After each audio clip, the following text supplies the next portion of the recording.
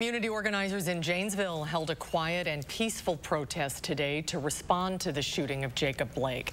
The social distance protest for love and justice happened at the First Congregational Church in Janesville.